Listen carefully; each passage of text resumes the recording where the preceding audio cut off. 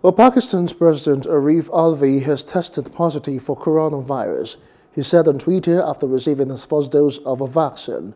Coronavirus cases are rising quickly in the South Asian nation, and Prime Minister Imran Khan tested positive 2 days after receiving his first vaccine dose.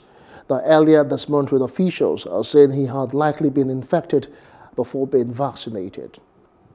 Now, British Prime Minister Boris Johnson says he hoped that England would not need to go into another lockdown if the public obeys the rules and coronavirus vaccines continue to be effective.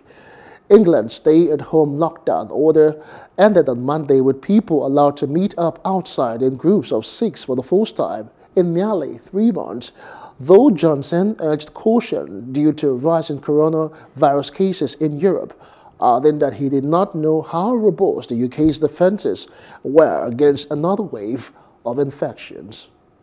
I'm hopeful. I think that I don't see anything in the data right now that would cause us to deviate from the roadmap.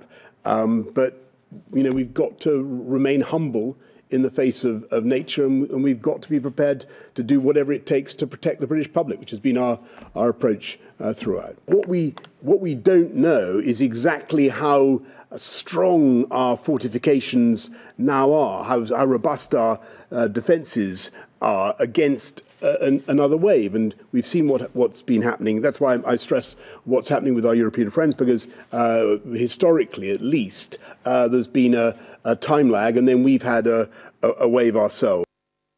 Hope you enjoyed the news. Please do subscribe to our YouTube channel and don't forget to hit the notification button so you get notified about fresh news updates.